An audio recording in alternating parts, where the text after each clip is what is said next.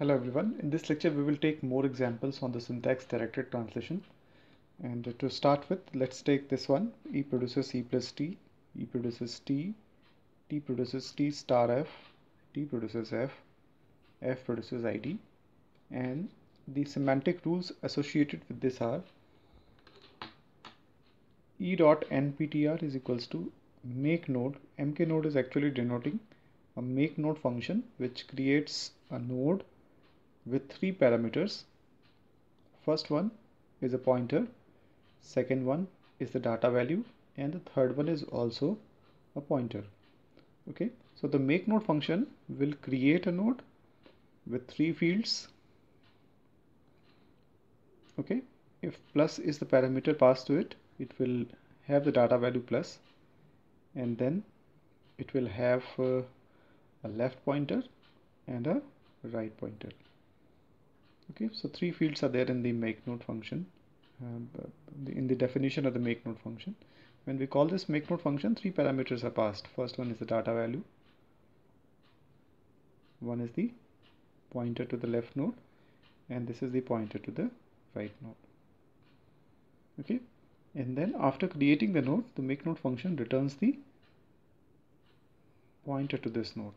Let's say P is the pointer to this node, or P is the address of this node. So the make node function will return this P. Fine. So this is the E produces E plus T. A node is formed and it returns the pointer to that node, and which is accepted by E dot nptr. Similarly, here the pointer value of T is assigned to E. For this production, a node is formed with the data value multiplication sign and the two pointer left and right, and T dot nptr and F dot nptr. Okay, in this production, T dot nptr is assigned to F dot nptr, or F dot nptr is assigned to T dot nptr. F produces ID, and node is formed with the data value ID dot lexical value, and its left and right parameters are set to null.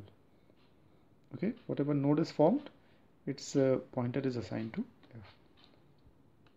Now if the string passed to us is 3 plus 4 multiplied with 7, in that case what we will do, we're going to form a parse tree, which is E produces E plus T,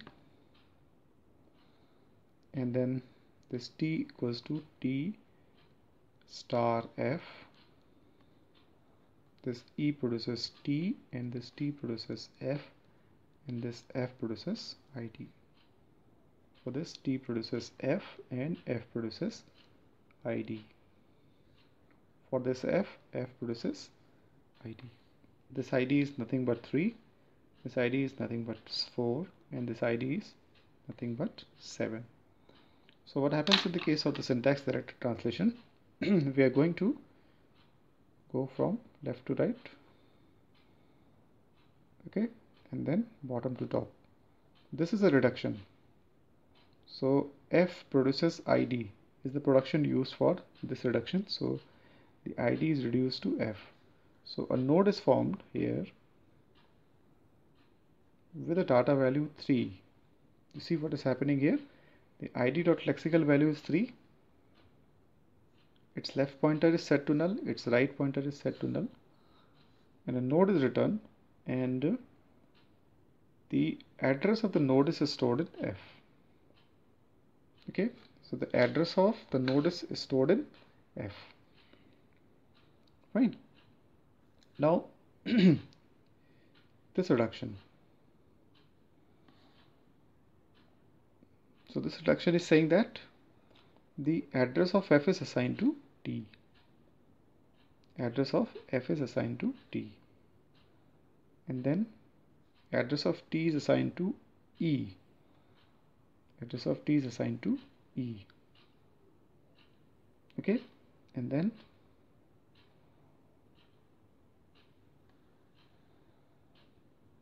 this reduction, F produces ID.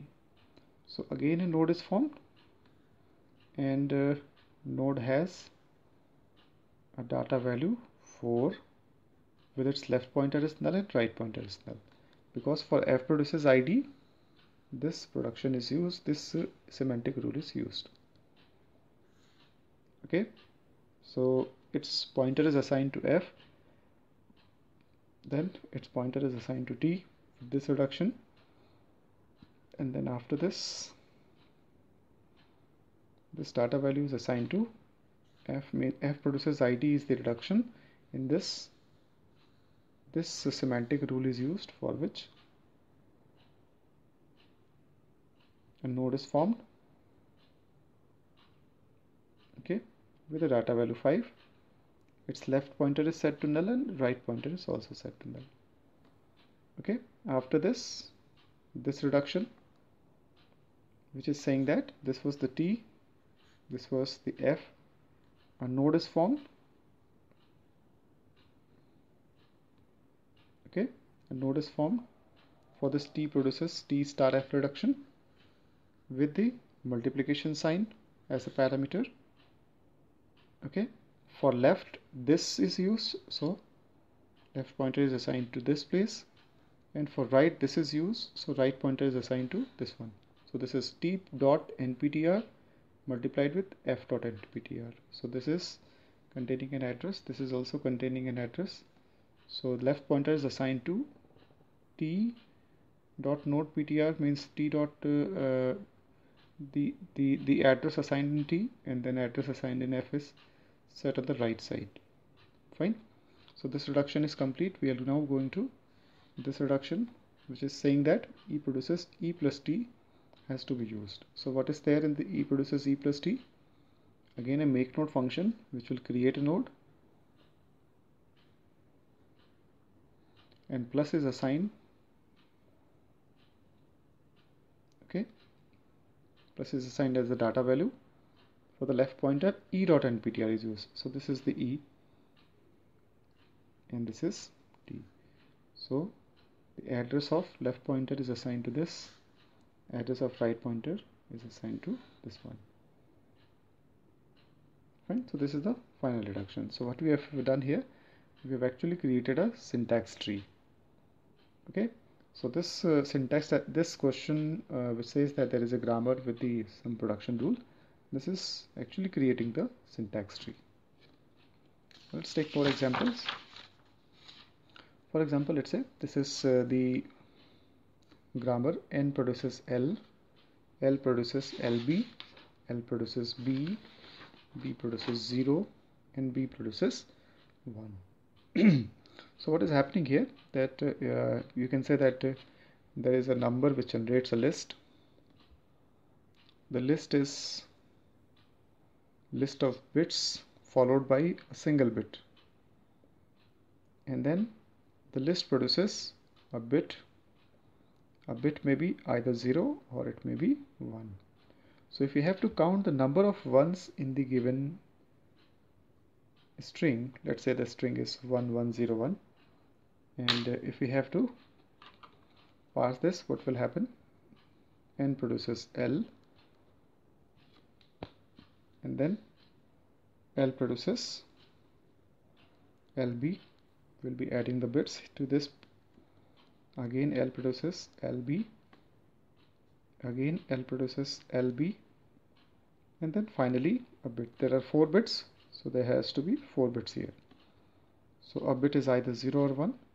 For the first bit this is 1, for the second one this is 1, for the third one this is 0, and for the fourth one this is 1. Fine. So this is the syntax tree, parse tree, and after this parse tree, let us do the semantic analysis here. So what is the semantic analysis? Semantic rule set here, that n dot count is equals to l dot count. Whatever is the count associated with the l will be given to n. Okay, and then for l produces lb, the count of 1 in l and the count of 1 in b is added together and is assigned to this left hand side l. Okay, so count of count of ones is equals to count of ones in ln, count of 1 in b. They will be added together and will store in the parameter l dot c. For l produces b, if b dot count is added to l dot count. B produces 0 means a binary bit. If the binary bit is 0, it cannot be counted as 1, so b dot count is 0. If the binary bit is 1, then the b dot count is set as 1. For this particular 1101 examples, let's do the syntax directed translation. Going down, and then going up. This is the reduction. For this reduction, b dot count is set as 1. Okay, and then L produces B is the production used, and semantic rule is this one. For this reduction, whatever is the count of 1 with B is stored in count of 1 in L. So count of 1 in B is 1, so that is assigned to count of 1 in L. Right? Then again going up, this is the reduction. So for this reduction, count of 1 in B is set as 1. And then going up, this is also the reduction. L produces LB. So for L produces LB, count of 1 in this L plus count of B here. So both are added together and set as the count of 1 in this L. So 1 plus 1.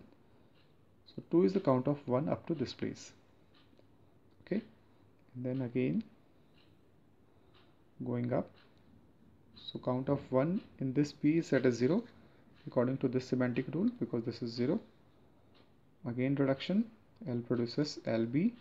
So count of 1 in L plus count of 1 in B are added together and count of 1 is set here, which is 2. Then going up. For this reduction, B produces 1. Count of 1 is set as 1 in this B. Okay, and then again going up, this is also the reduction. Count of 1 in L plus count of 1 in B is added together for the count of 1 in this L. So the count of 1 becomes 2 plus 1, 3 here. And then final reduction, N produces L. Count of, we are using this semantic rule, count of 1 in L is set as count of 1 in N. So total number of ones here are 3. Okay. Similarly, if you have to count the number of zeros, in that case, the 3 semantic rules will remain same, and this semantic rule will change. So b dot count is equals to 1 instead of this, and b dot count is equals to 0 if we have a 1. So if you have a 0, for that the counting is incremented by 1. Counting is set as 1. If we have a binary bit 1, the count is set as 0. So that's why this way we can count the zeros. Similarly, if you have to count the number of bits in the given number, for example 1101, so for every occurrence of binary bit we have to increase the counter. Okay, so either it is 0 or it is 1. In both the cases, the counting will be set as 1. So the semantic rule will say b dot count equals to 1 in case we have 0, and b dot count is equals to 1 even if we have 1. So in the case of 0 also the counter is set as 1, and in the case of 1 also the counter is set as 1. Fine. So this way we can find out the total number of bits in the given number. Now suppose we have to find out the decimal equivalent of the given binary number. So decimal equivalent of the given binary number, you must be knowing that if you have a number 1101, so how do we find the binary equivalent of this? So 1 multiplied with 2 raised to the power 0 plus this 0 multiplied with 2 raised to the power 1 plus this 1 multiplied with 2 raised to the power 2 plus this 1 multiplied with 2 raised to the power 3. So what is happening here, that the power of 2 is increasing and the binary bit is multiplied, and then all these are added together. So this way we find out the decimal equivalent of the given binary number. uh, if you say that this is the number is, let's say, 1 1 1 1. Fine. So this will be 1 into 2 raised to the power 3 plus 1 into 2 raised to the power 2 square plus 1 into 2 raised to the power 1 plus 1 into 2 raised to the power 0. Can it be written as 1 into 2 square? Okay, let's take 2 square common here. So this will be 1 into 2 plus 1. Okay, plus 1 into 2 raised to the power 1 plus 1 into 2 raised to the power 0. Now out of this we are taking a 2 out, 2 raised to the power 1. So this will be 1 into 2 plus 1, and this multiplied with 2 plus 1. Now plus 1. Okay, this can be rewritten as 1 into 2 plus 1 into 2 plus 1 into 2 and then plus 1. Okay, so this is the way that binary bit multiplied with 2 and then added with 1 or 0. If the binary bit is 1, it is 1. If the binary bit is 0, it is 0. So this way we can rewrite the arithmetic performed to convert the binary number to decimal. So what is happening, that we have to just write the new production new semantic rules. These are the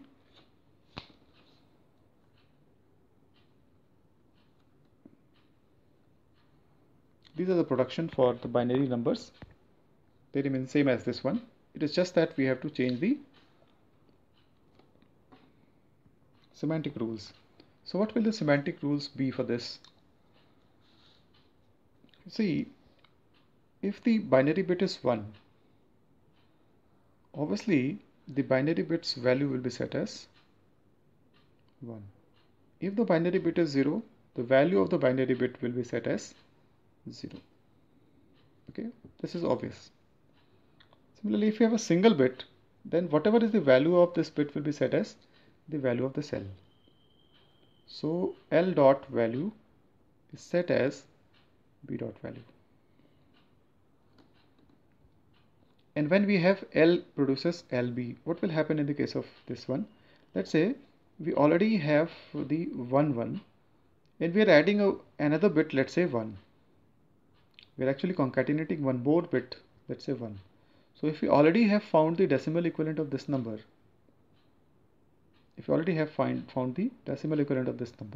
we just multiply that number with 2 and add this binary bit to that. That's what we have done here. Okay, so what will we do here? We have already the value of this L. This binary bit is concatenated after this L. This is a sequence of bits. So we know the decimal equivalent of this sequence of bit. Another bit is added there. So whatever value we had earlier, this is multiplied with 2 and then added with the binary bit that we have. Okay, if binary bit is 0, 0 will be added. If binary bit is 1, binary bit 1 will be added. Fine. Now after this, N produces L means whatever is the value with this L, decimal value with this L, will be assigned to N. Fine. Now if you take an example of this only for let's say 1101. Okay, so for this 1101, how will this be computed? Let's draw the syntax tree for this. N produces L, and then this L produces LB, L produces LB, L produces LB, and then finally L produces B. So first this B is producing 1. Then this P is producing 1, this P is producing 0, and this P is producing 1. So for the syntax analysis, what you're doing? Semantic analysis. So this is the reduction. B produces 1. So data value in B is set as 1. And then this reduction. Whatever is the data value with B is assigned to this data value L. We have already written these rules. The rule will change only for this one. L produces LB. So data value with L is 1. This reduction, data value with B is set as 1. And then this reduction, L produces LB. So what will happen in the case of L produces LB? We already have a decimal equivalent of this, that is 1. That will be multiplied with 2. And the decimal equivalent of the binary bit value, this one. So this value is 3. So decimal equivalent up to this 3. And then this reduction, data value of B is set as 0. And then again this reduction, L produces LB. So what will happen? 3 will be multiplied with 2 and the bit value of this is 0. So this will be 3 into 2, 6. Fine. And then going up, this reduction, B produces 1. So data value of B is set as 1. And then again that kind of reductions, L produces LB. So data value of this is, decimal equivalent of this L is 6, decimal binary bit is 1.